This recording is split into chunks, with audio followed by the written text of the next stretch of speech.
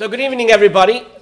Tonight we are starting a presentation about the Bible, about the Jewish scriptures and the Christian scriptures. And I want to start out tonight with a quote from Rabbi Israel Chaim Blumenthal, who has a blog called 1000 Verses. And in that blog, on that blog, he wrote an article called Guilt of Books. And in it, there's a very, very important paragraph, which I've quoted for you tonight. It's the first of your sources on the source sheet. So it says as follows: a book is not a product of an individual, it is a product of a community. Yes, individuals write books, but without the community, the books would disappear into oblivion. If the community does not find in the book something that speaks to its heart, or if the community finds the book distasteful, then the book will never be copied and the future generations will never know that it existed. Anybody trying to get a book on Amazon knows that some books are really hard to get. Other books are very easy to get, and usually it's based on supply and demand. And so if people really want it, then people would go out and publish the book again and again, reprinting it over and over. And so what's important to understand is the reason why we have the Bible today is because there was a community of people who felt that these writings were extremely important, and therefore it was worth copying them and preserving them for future generations. Okay, we know that the Bible is one of the most influential books in the development of the Western civilization, and so therefore it's worthy of discussion. We know that about 2.2 billion Christians look to the Bible and they hold it in revere. And the Tanakh, the Jewish scriptures, is the most sacred of the Jewish writings in Judaism. So what we want to discuss tonight is, what is the Bible? How did we get the Bible? And then, do we share the same Bible with the Christians? And that's what I hope to discuss with you tonight. So first we'll look at the composition of the Jewish scriptures. Then we'll have a look at the composition of the Christian scriptures, and in upcoming lectures we will touch on important theological issues and differences, and these texts will play a role in understanding these positions and the differences that exist between Judaism and Christianity. Now, on your sheets you'll find a list of the books of the Jewish scriptures of the Tanakh. Now, before we go and look at that, it's important to understand that the Bible, the Tanakh, the Jewish scriptures, is a set of writings, a set of books that were written over the course of many hundreds of years by multiple authors who were writing under different conditions in different locations. It's important you understand that. The 5 books of Moses, for example, according to Jewish tradition, was written by Moses and given to the Jewish people before they went into the land of Israel. That book, or those 5 books of Moses as we know them, were sealed before the Jewish people went into the land of Israel. The book of Joshua and the prophets that come after that, and the writings, the Ketuvim, are from a later date. That's just one example of how the Tanakh that we have today wasn't just handed to us one day as one final book, but rather there was a long process of writing it, of sealing it, and of giving it special status, giving it special holy and authoritative authority. So one of the things should be obvious is that the Jewish scriptures was written in Hebrew with some Aramaic. You won't find any Greek in our scriptures, and you won't find any English there either. If you're reading English, you know that it's a translation, it's not the original. Now, in your sheets, what you'll see in the second source, or the third source, is a section from the Talmud. And I want to read through that section together with you before we go and look at the first source, or the second source, which goes through the list of all the books and who authored them. Now, the Talmud is basically a record of conversations that were happening around the 3rd to 5th century. These are records of discussions in a Talmudic academy where rabbis were discussing things, they were remembering things that were taught to them by their teachers, traditions that go all the way back. But ultimately, the Talmud is basically a record of those discussions. And so what we're going to be reading from is from a tractate in the Talmud, Bava Batra, page 14b, folio 14b. In the Talmud, each page has 2 sides. So it's Amud Aleph, page 1. Amud Beis is the second side. So this is 14b. And in this part of the Talmud has a discussion about the canonization of the Jewish scriptures, if you can call it that, the canonization. But we'll get to it. Let's read it together. The sages taught, the order of the books of the prophets, when they are attached together, is as follows: Joshua and Judges, Samuel and Kings, Jeremiah and Ezekiel, and Isaiah and the 12 prophets. Now, let me just explain that the printing press is a relatively new invention if you think about history, right? It's only about 400 years old. So when we speak about books of the Bible in ancient history, we're talking about scrolls that were written by hand and were copied by scribes. That's what we're speaking about. And when the Talmud speaks about books that when they're put together, it means that people were writing down on papyrus or on parchment, and then they were stitching these things together. And they were making them into one scroll. One of the reasons why they would do that is because it would be easier to preserve, and that's how they would store these books. The books of the Bible, the books of the prophets. And so the Talmud is telling us that when they're put together, this would be the order. First Joshua and Judges, Samuel and Kings, Jeremiah and Ezekiel, Isaiah, and then the 12 prophets. We'll get to the 12 prophets soon. The Talmud continues. The order of the writings, and it's important to point out, before it says the books of the prophets, now it speaks about the books of the order of the writings. So it says, what are the writings? The Ketuvim, Ruth, and the book of Psalms, and Job, and Proverbs, Ecclesiastes, Song of Songs, and Lamentations, Daniel, and the scroll of Esther, and Ezra, and Chronicles. So here what we have is a discussion in the Talmud which tells us that these are the books of our scriptures. That's what we're told. Okay? We're told that the first group belong in the book of the prophets, and the second group belong in the category called Ketuvim. And there's a difference between those two. Then it continues into a discussion about who wrote them. Who are the authors of these books? So it says, and who wrote the books of the Bible?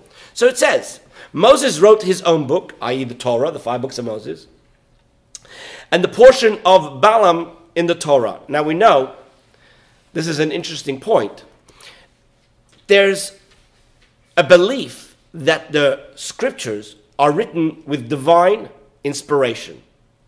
The authors of the Bible wrote their books with divine inspiration.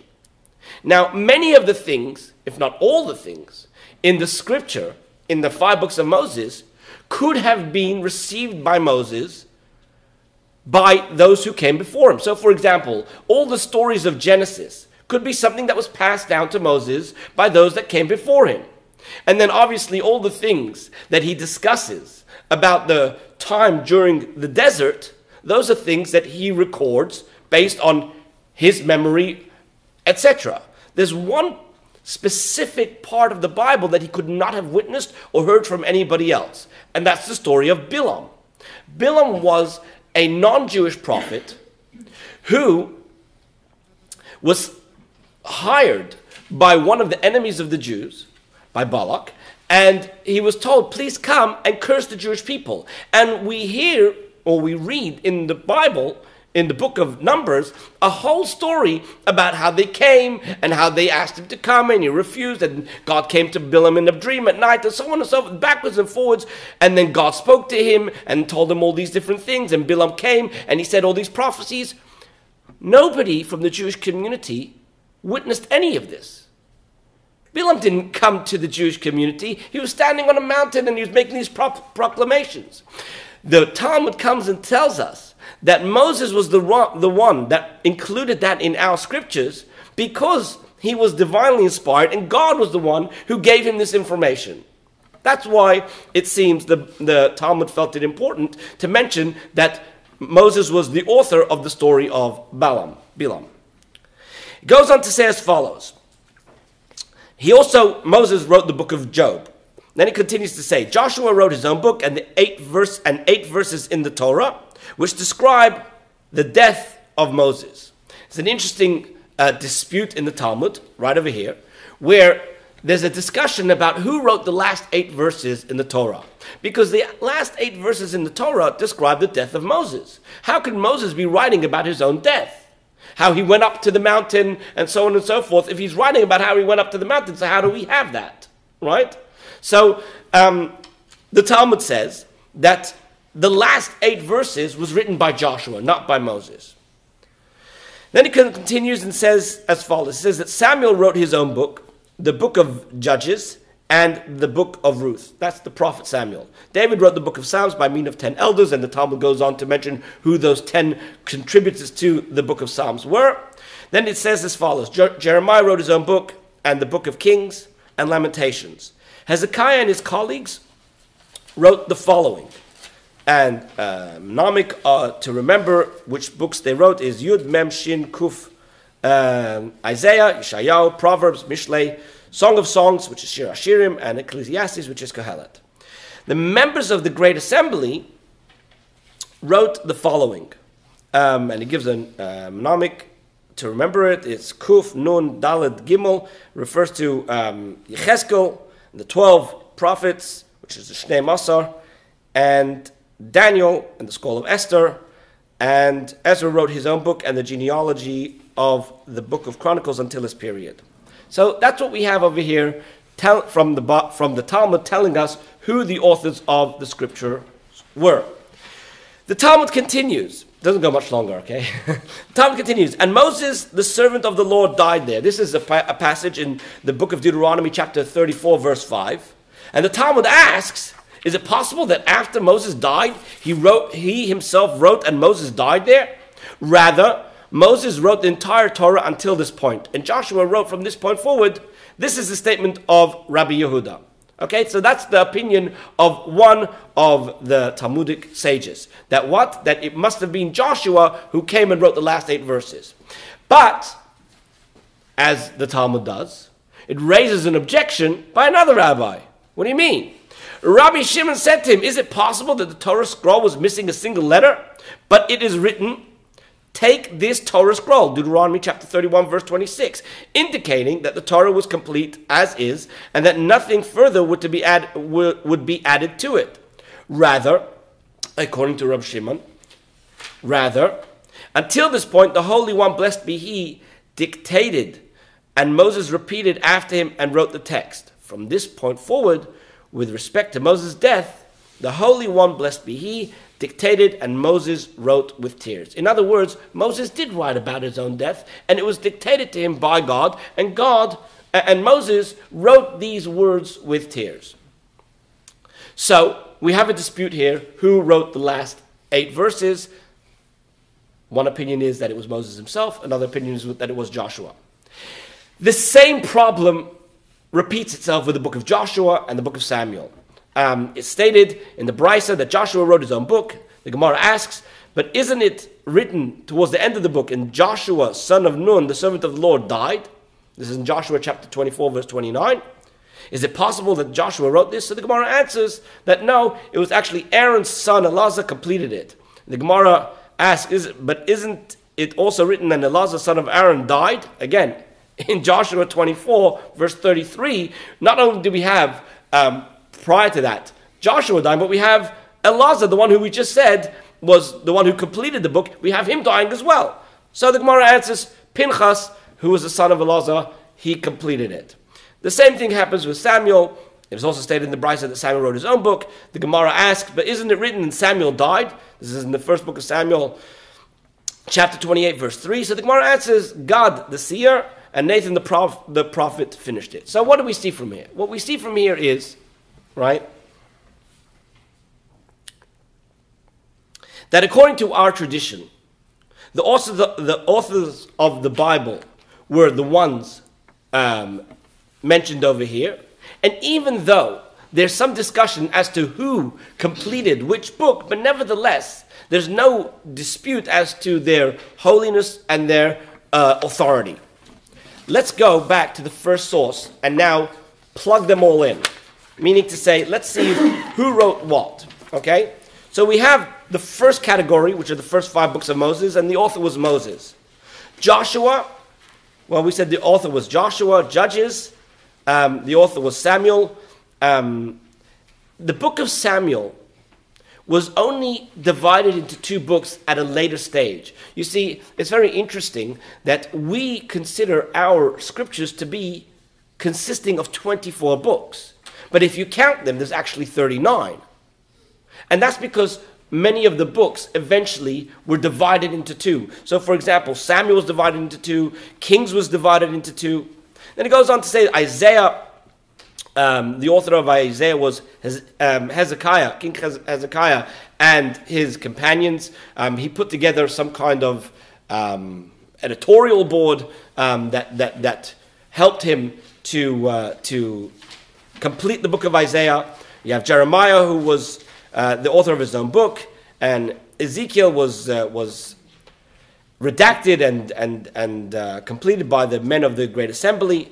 Now, the 12 minor prophets are not called minor prophets because they're of small stature. They're called minor because the books are relatively small, and it was going to be very difficult for them to be preserved, so they put them all into one scroll.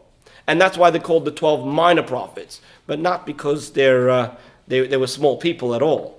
And you have over here the list of the 12 books of the prophets, and then you have the Ksuvim, the writings. The author of Psalms was David. The author of Proverbs was Hezekiah and his colleagues. Now remember, when we say that Proverbs was the authors were Hezekiah, etc., we still have a tradition that these originated with King Solomon.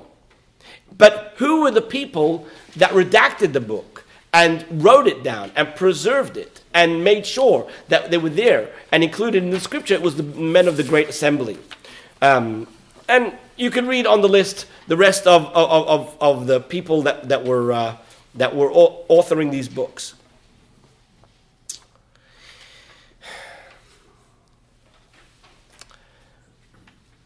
What we see from this section of the Talmud is that there are 3 groups: the Torah, the Nevi'im, and the Ketuvim. The Torah is only the 5 books of Moses. What qualified to get in? The only qualification is that Moses wrote it. And Moses was the one that handed it to the Jewish people, and that's the only thing that made it into the 5 books of Moses. Nothing else made it into the 5 books of Moses. But then, what made it into the group of the Nevi'im? What made it into the group of the prophets? So there's an interesting section in the Talmud, and that's the next source that I want to go through with you. It says as follows in the Tractate of Megillah, page 14a. I have the original here, but I'm going to read from the English. It says as follows: many prophets arose for the Jewish people, numbering double the number of Israelites who left Egypt. That's a lot. We had a lot of prophets. And if you read through the scriptures, if you read through the Tanakh, you will see one prophet after another prophet, many of them who remain nameless, that come and speak to the kings and speak to this one, speak to that one. It's incredible how many prophets there are. And yet we only have 24 books. So why is it? Why is it that not all of them made it into the Jewish scriptures? So, however, only a portion of the prophecies were recorded. And it says the reason, it gives the reason, because only prophecy that was needed for future generations was written down in the Bible for posterity. But that which was not needed, as it was not pertinent to later generations, was not written. And what that means is that there may have been many prophets who came and addressed the people of their time. However, the sages and the prophets of that time, the leaders of the Jewish community at that time, determined that it was only relevant to the people at that time. And it was not relevant to future generations. And so therefore those prophecies and those writings were not preserved. And when it says they were not written, I assume that to mean that they weren't copied. It's possible that they were written down and circulated among the Israelites of that time, but they weren't copied over and over as the other books were. There are about 22 books that are mentioned in the Tanakh that are not included in the Tanakh. Okay? There are the names of 22 books that are mentioned in our Tanakh, but they don't appear in our Tanakh at all. We don't have them as part of the books.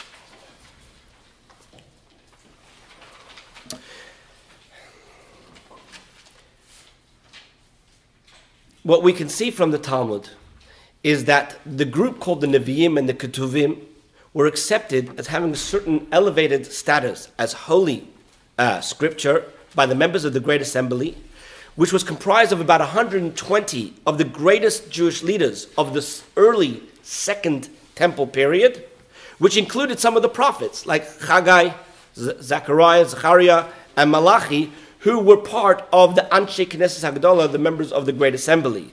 Mordechai, you'll know from the story of Purim, was also part of the Anshe Knesset Hagdolah, and they're the ones that really closed the prophets. Our last prophet was Malachi. We don't have any prophets after that, books of prophets after that. And these were books that were accepted widely by the Jewish community in the Second Temple period, maybe very early on. There are some outside sources, outside of the Talmud. We have, for example, the work of Ben Sira, who was somebody who lived in Alexandria in the 2nd century BCE, before the Common Era. And he has a book of aphorisms, which indicate that by his time, there were a group of a well-accepted group of writings that were considered to be holy, and that group of books resemble what we have in our Tanakh. We have Josephus. Everybody's heard of the famous historian Josephus, who writes in his book against Apion, who was a pagan priest. So Josephus was writing some kind of defense of Judaism. And over there in Book 1, Section 8, he claims to have known about 22 books. Just to conclude this part, my understanding, based on the research that I've done, is that it's safe to say that by the time of Rabbi Akiva, the book of our scriptures, as we have it today, was given that final status of being holy scripture. That they were accepted, Shir HaShirim, Song of Songs, which was somewhat in question, and Ecclesiastes was somewhat in question, whether or not they should be given the same status as the others, and whether they should be included in the scripture, or whether they should be hidden, whether they should be buried. That all was finalized at the end by the time of Rabbi Akiva. That's when our scriptures, the way we have them today, were finalized. What's important... What time was Rabbi Akiva? 136 of the Common Era. He lived from about the year 50 of the Common Era to the year 136 of the Common Era, and by the time of his death, it was already finalized. What I really want people to understand from this whole discussion up until this point is, we tend to think that the Tanakh just landed as a book, finished as a finished product. And that's not the case. We consider it the Word of God, but we really need to appreciate how many people were involved in the writing, the copying, and the preservation, and ultimately the decision-making and the redacting of our scriptures. And that we really heavily depend, if not solely depend, on those great leaders, those great sages and prophets who were part of the process of ultimately writing and redacting and deciding those scriptures for us. Those people were very holy people. Those people were people that were trusted by our nation. And it's for that reason that we revere these scriptures today. Enough about our scriptures. Now let's move on to the Christian scriptures. Now, I just want to mention that I'm not mentioning any of the Apocrypha books that didn't make it into the Bible, like the Book of Maccabees and other books. The Catholic Church have about 73 books in their canon, and it's beyond the scope of today's discussion to deal with those. Okay, in your sources, you will see a list of 27 books which make up the second half of the Christian scriptures. The first 39 books that the Christian scriptures have are our books of the Tanakh, although they're somewhat different order, but nevertheless they are pretty much the same as our books up to Malachi. We finish with 2nd Chronicles. We have it in a different order. They finish with the book of Malachi. Let's have a look at that list. Okay, we have the 4 Gospels. Now, the 4 Gospels are Matthew, Mark, Luke, and John. We don't know who the authors of those books are. None of the authors of the Gospels sign their book to say, signed Matthew, signed Mark, right? Luke is the only one who it's assumed that there was this physician who went around gathering information and wrote it all down in the book of Luke, and the book of Acts is also attributed to him. But apart from that, the books are really anonymous. Scholars give the dating of these Gospels, Mark being the earliest, around 70, Matthew in the year 80, and Luke around the year 90, and John around the year 100 CE. Now again, these are approximate, don't hold me to it. These are rough numbers that scholars throw around. There's arguments, some want to make it a bit earlier, some people want to make it a bit later, but that's roughly the dating of these scriptures, these Christian scriptures. We then have the Acts of the Apostle.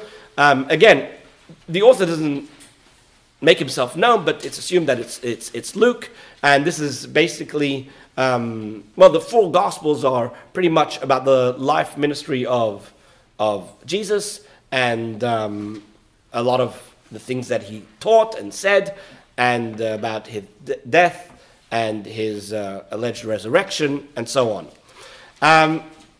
Then you have the epistles, which are the letters written by Paul and some of the other apostles. Now again, it's very important to understand that many of these books today are in question as to who actually wrote them.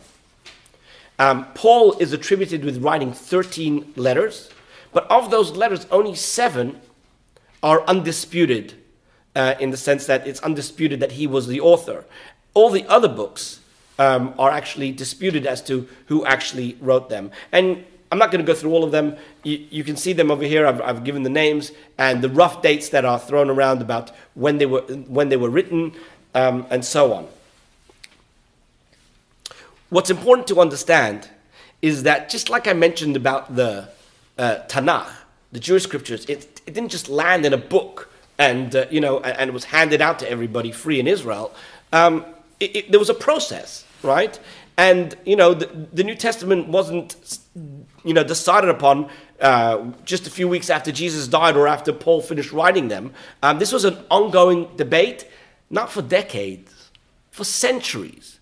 It was a debate that went on for centuries. There wasn't just one gospel going around. There were many gospels around. And as you can imagine and appreciate, there weren't just 1 or 2 or 13 letters going around. There were hundreds of letters going around. And which book made it in, which letter, which epistle made it into the scripture and which didn't is something that took a very long time to be finalized.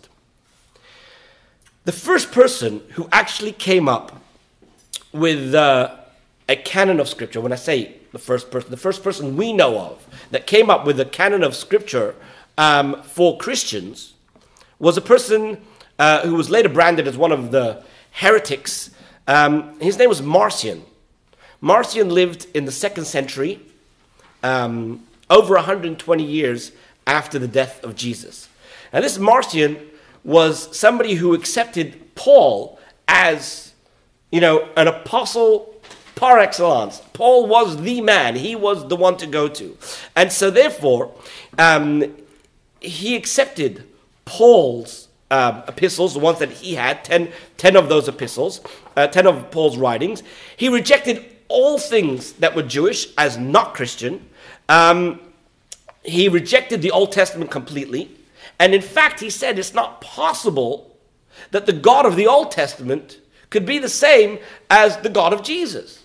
And he wrote a book actually called The Antithesis, and basically he does a comparison between stories that you read in the Old Testament, which seem to have God telling the Jews to go and wipe out the Amalekites, and then you have Jesus telling people to love your enemy and turn the other cheek, and he says obviously it's not the same God. Jesus is not of that God, and therefore he discarded the whole Old Testament. Jesus actually is a heavenly being that comes from somewhere else, and he's coming to save us from this wrathful God. That was Marcion's idea, and in the 2nd century, his views were very popular.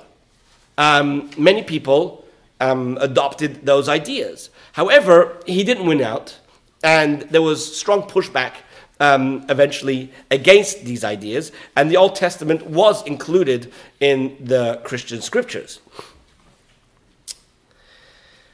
The first time that any church father of record indicated that there was 27 books in the New Testament was in the year 367 of the Common Era. That's over 300 years after the death of Jesus. That was the first time that somebody of repute within the Christian, hierarchy, or whatever you want to call it, that tells us that there are 27 books. And his name was Athanasius. He was from an influential bishop from Alexandria, Egypt, and he was the one that tells us about these 27 books, the 27 books that we have today. Now, it's important to understand that when we look back at the history of Christianity, it started out as a Jewish group in the land of Israel, right? And all the apostles were Jewish, and according to many of the records within the Christian scriptures themselves, they were all Torah-observant Jews. In fact, it surprises many Christians that Jesus, in the book of Matthew, tells his disciples that in order to enter heaven, you have to be more righteous than the Pharisees. You have to keep all the commandments. And whoever does or teaches others to not keep the commandments, they'll be least in the kingdom to come. However, what happened is that Jesus' message and the Christian religion didn't really take root in the land of Israel. Many Jewish people threw Paul out of their synagogues, as is recorded in the book of Acts, chapter 13. And so he decided to take his message to the Gentiles. And the Gentiles were the ones who ultimately ended up embracing the message of Paul. And the message of Paul moved away from placing a focus on one's relationship with God by keeping the commandments and doing what God tells us to do and keeping the covenant, and moves more towards this sacrifice that comes to save you from hell. And so what happens is the pagans of that time are the ones that start accepting Paul's message, and they are the ones who become the keepers of the authority in the Christian church. And so even though there were some, like the Ebionites, who continued to practice circumcision on their children, to try and keep kosher, to keep Shabbat. They did not believe in the deity of Jesus. They did not believe in the virgin birth. But nevertheless, they were ultimately persecuted by the Pauline church. They were branded as heretics. And ultimately, they were not given any authority to decide about the future and the path that the church would take. And so, when we talk about the books that ultimately made it in to the Christian scriptures, scholars today believe that there were basically 4 criteria that were used by the Pauline church, the ones that ultimately determined the canon of the Christian scriptures. And I have that in your source sheet, the criteria for the inclusion into the New Testament. So the first thing is antiquity. And what that means is that the books had to be around for a long time. You cannot, in the 3rd century or the 2nd century, just come with a book that you wrote yesterday and ask for it to be included. It didn't work like that. It doesn't matter how profound and how good your writing was. If it didn't trace itself back and it wasn't in circulation for a while, it was not going to be accepted by those who deciding on the canon of the Christian scriptures. The second thing was the apostolicity. What that means is you had to be an apostle, one of the disciples of Jesus or their close companions or disciples, to be able to to be able to be included into the Gospels. Many of the, when I say many, at least some of the books that are in the New Testament were accepted into the New Testament because it was thought that they were authored by Paul. So, for example, the book of Hebrews, it was thought that Paul was the author, and that's one of the reasons why it was accepted into the canon. However, today most scholars, if not all, do not believe that Hebrews was authored by Paul. But again, it just shows that it carried weight if it was believed that it was written by an apostle. Number 3 is universality. Only books that were universally used throughout the church could be accepted as part of the canon. What that means is that if there was a church or a couple churches that happened to like one particular gospel or one particular letter, if that wasn't universally accepted by other churches around the known world at that time, then it wasn't going to be accepted as being part of the canon. And that's why these debates went on for a while. Sometimes it was in, sometimes it was out. Certain books were taken out, certain books were put back in. Revelations was in and out and in and out. The fourth one is orthodoxy. And this might be the most important of all, because for the church fathers, a book to be included in the Christian scriptures had to be teaching right doctrine. If it wasn't teaching right doctrine, that itself was enough proof that it wasn't written by an apostle, a true apostle, and it wasn't of God.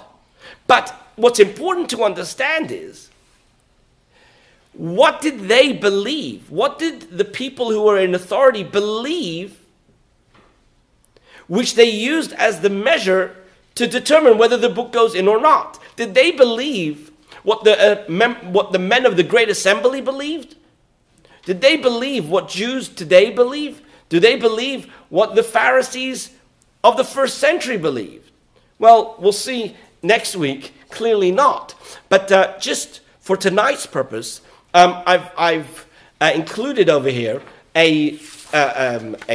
two quotes from somebody named Ignatius, who was actually quite an early church father, if you could call him that. He was Ignatius of Antioch. He was an early church writer, and he was a bishop of Antioch. He lived around the year 35 of the Common Era until the year 107 of the Common Era. And he was somebody who actually is known to have taught about the deity of Jesus. In other words, he believed that Jesus was somehow divine. And let's read what he writes in terms of his view of the Torah and the observance of the mitzvahs. He says as follows: "Be not seduced by strange doctrines or by antiquated fables, which are profitless. For if even unto this day we live after the manner of Judaism, we avow that we have not received grace."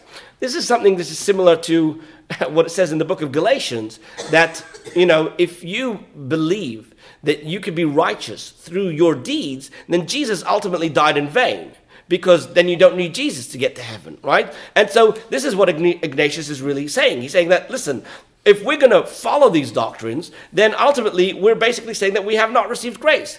"If then those who had walked in ancient practices attained unto newness of hope, no longer observing Sabbaths, but fashioning their lives after the Lord's day, on which our life also arose through him, how shall we be able to live apart from him?" In other words, he's advocating over here to move away from Shabbos observance, to start focusing more about the resurrection of Jesus, and thereby gaining a new hope and gaining salvation.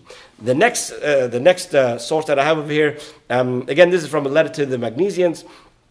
"Let us therefore no longer keep the Sabbath after the Jewish manner, and rejoice in days of idleness. But let every one of you keep the Sabbath after a spiritual manner, rejoicing in meditation on the law, not in relaxation of the body, and not eating things prepared the day before, nor using lukewarm drinks, and walking within a prescribed space.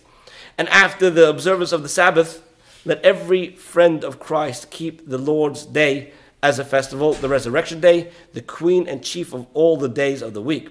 Looking forward to this, the prophet declared to the end for the 8 days, on which our life both sprang up again, and the victory over death was obtained in Christ." Again, this section is again advocating that one should not follow the commandments as Jews are following them, should not keep Shabbos as it was being followed by them, because ultimately it's of no profit. Now that was early. That was, again, in the first and second century. This is the first century.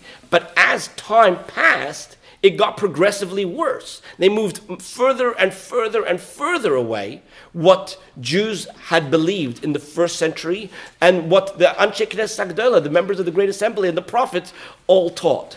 And so ultimately, when we want to understand whether or not we share the same scriptures, we have to understand that there was a different community that were involved in the canonization process of the scriptures. We have one question left, and that question is, if Marcion taught that you should not include the Old Testament because the Jews had it all wrong, and it was only by following Jesus that you were able to obtain salvation, so why did the Christians keep the Old Testament? Why did they keep it? Because the reality is that already from the 2nd century, there was a very strong move away from observance of Torah, keeping circumcision and so on and so forth. So why did they keep the Old Testament? Why didn't they just take the 27 books that they have and that's it and move on? One of the answers that I find compelling is that it goes to the issue that Christians in the first centuries had to deal with. They were being oppressed, challenged, and ridiculed by pagan neighbors and by Roman rulers. Why? Because in the ancient Roman Greco world, in order for something to have any kind of substance or worth or respect, it had to be of antiquity. In the ancient world, if something wasn't of antiquity, then it wasn't respected at all. If you came up with a philosophy yesterday, no one's going to give you any time. If you come up with a religion that's brand new, everybody will look at you as a laughingstock. And so therefore they needed to be able to claim that their religion isn't a new religion, but it goes all the way back to Moses. And so therefore, by holding on to the New Testament and actually usurping the New Testament, claiming that they are the real Israel and that the scriptures really belong to them, that was the only way that they could get around this and retain their status as an old, antiquated religion. And therefore, Jesus now becomes the person who fulfilled everything that Moses said. Everything points the way to Jesus, and then ultimately they could keep that. However, what is blatantly obvious is that the Old Testament doesn't really carry nearly as much weight with the Christian, the church fathers as the writings of the New Testament do. And the fact of the matter is, the proof is in the pudding. The church moved away from Torah observance for over 1,000 years. And even though today we have many Messianic Jews who are trying whatever, in whichever way they can, to hold on to some of the Torah observances, but nevertheless it's very clear that the community that produced the New Testament, the Christian church fathers who ultimately decided on the canonization of the Christian scriptures, did not believe and did not hold to the same things that the Jewish community have held to all the way back to Moses. Thank you very much.